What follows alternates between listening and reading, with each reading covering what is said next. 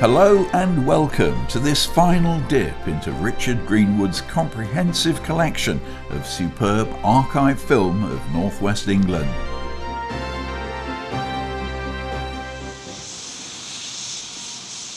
Crewe needs little introduction as one of the nation's classic railway towns. Changing engines at Crewe was a time-honoured practice and would continue into the diesel era as the West Coast electrification scheme progressed slowly line by line.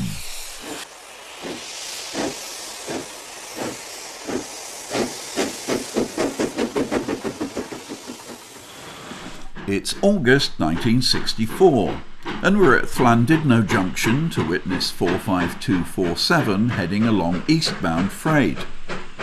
Richard recalls having reached North Wales on one of the Isle of Man steam packet ship excursions.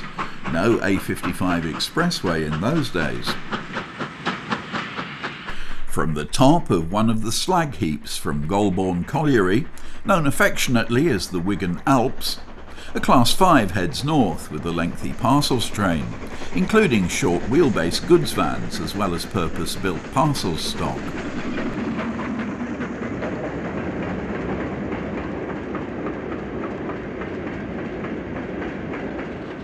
In the down direction, Britannia Owen Glendower is cleaner than most Britannias were at that time, as it heads north with an express.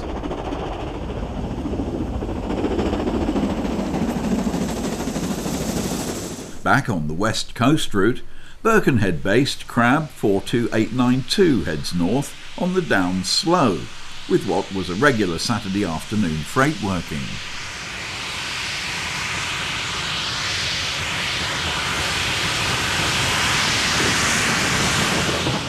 Back on the south side of Preston, on a fine Saturday afternoon in July 1963, a Fairburn Class 4 leaves Leyland Station with a local passenger train, a duty which would fairly soon switch to DMU operation.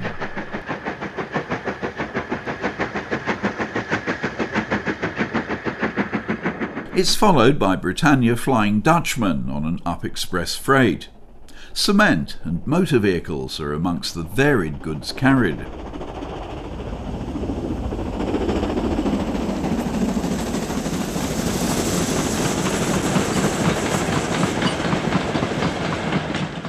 The 10-coach express duly turns up, hauled by a clean, green-liveried Pacific.